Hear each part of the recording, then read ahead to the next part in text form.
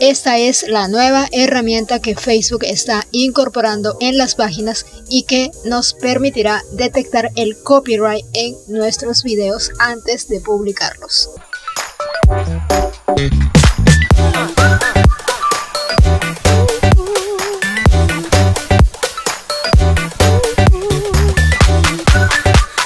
Cuando nosotros subimos un video a la plataforma, automáticamente se va a activar la comprobación de música protegida por derecho de autor.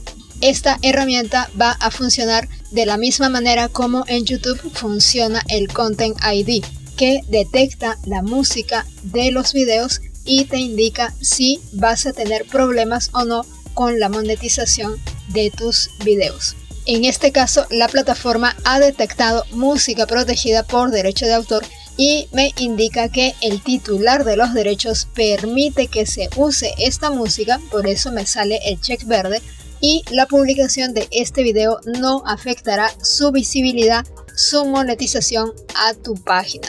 Un dato adicional es que en el momento en el que subimos videos a la plataforma y se activa esta herramienta de detección de copyright, va a aparecer una nota de Facebook diciendo que los resultados de esta comprobación no son definitivos. Una vez publicado tu video, los titulares de los derechos de autor pueden tomar medidas contra este material que estás subiendo. ¿Eso qué quiere decir? Que los titulares de los derechos de autor, en el caso de que tú estés monetizando, pueden decidir que esa recaudación no la recibas tú, sino lo reciban directamente ellos por ser los titulares de estos derechos. Si voy a detalles, me presenta Facebook otra ventana donde me recalca que se detectó música protegida por derecho de autor. ¿Cuál es el impacto si publicas este video? Facebook me marca un check verde y en este caso dice que este video no va a afectar el estado de mi cuenta porque el titular de los derechos permite que utilice la música que está en este video. Luego me da detalles de la coincidencia con derechos de autor. Me dice específicamente cuál es la música que ha sido detectada y me da la información también del segmento que coincide con esa música que he utilizado. También me da información sobre el propietario de esos derechos y me indica que puedo utilizar esa música, por eso me marca el check de color verde. Ahora, respecto a este video, yo también puedo tomar acciones si creo que tengo derecho a usar una o varias de las canciones detectadas. Puedo enviar una disputa para reclamar los derechos de autor o puedo dejarlo tal cual.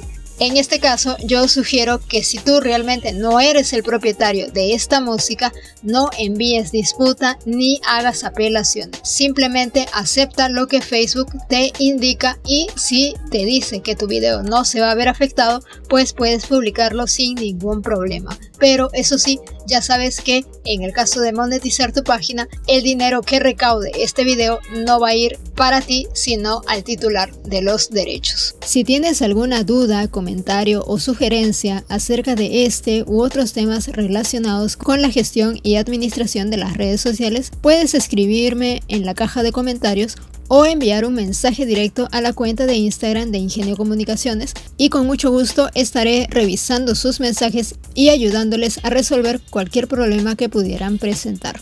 No olvides suscribirte al canal, a dejarme un like si te gustó el video y a compartirlo para que otras personas también puedan acceder a esta información. Muchas gracias por su atención y será hasta la próxima.